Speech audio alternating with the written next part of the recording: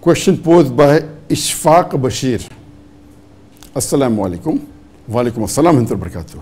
Ishfaq from Kashmir. Why Muslim countries not unite against Israel? That's a very good question. But that question should not be posed to me. It should be posed to the leaders of the country. If you heard my talk on the 15-point action plan for the Muslim Ummah in relation to Palestine.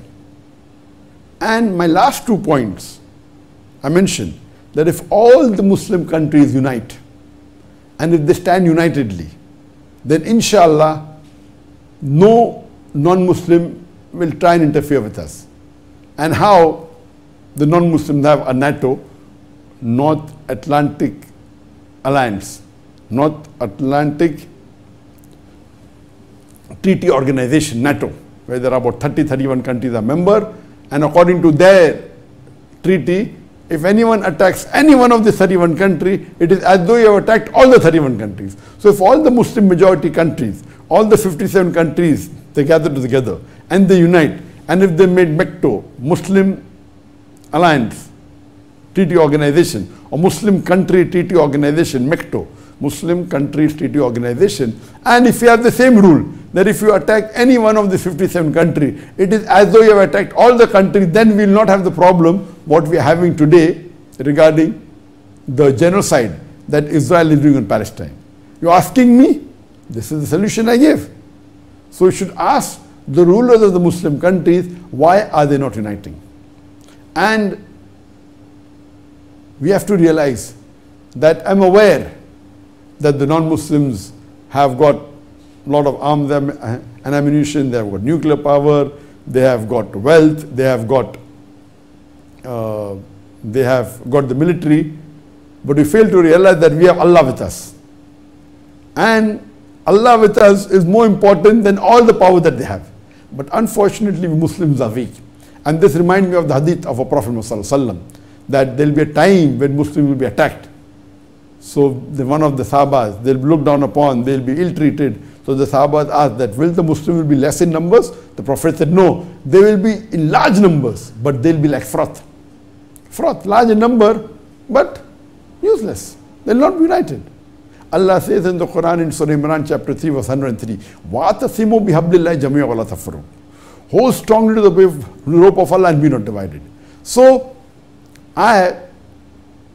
my solution that to have these problems what is having, see anything, imagine if Israel was alone and if Muslim Palestinians were alone fighting them, inshallah they would have won them lock, stock and barrel. Even though they are very weak, they are less equipped. But if it's a war only between Israel and Palestine, I'm sure that the Muslims, even if they are less equipped, even if they have lesser army, lesser equipment, yet according to me, they will win them lock, stock and barrel. But you have the huge superpowers in the world, America supporting them, you have UK supporting them.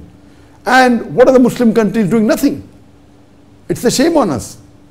That imagine all the superpowers are gathering together and they're attacking a Muslim country who gave refuge to the Jews, inviting them to stay, and now they're kicking them out of the house, and these people who are terrorists are now calling the Muslim Palestinians the terrorists. And what are we doing? Nothing. So we Muslims should unite. And there are alliances you can do. And Prophet did alliance. If we want to do alliance, surely the Muslim countries get together and do alliance with Russia or with China. If Muslim countries join hands with Russia and China and then make an alliance, I am sure none of these non-Muslim countries like USA, like UK, like France, they have history. UK has a history, and France and Germany, they have a history that they ruled about 2/3 of the world. They came and they ruled India, they came and they ruled Malaysia, many countries in the world. They have a habit of interfering with other people and they say we are doing it for the benefit.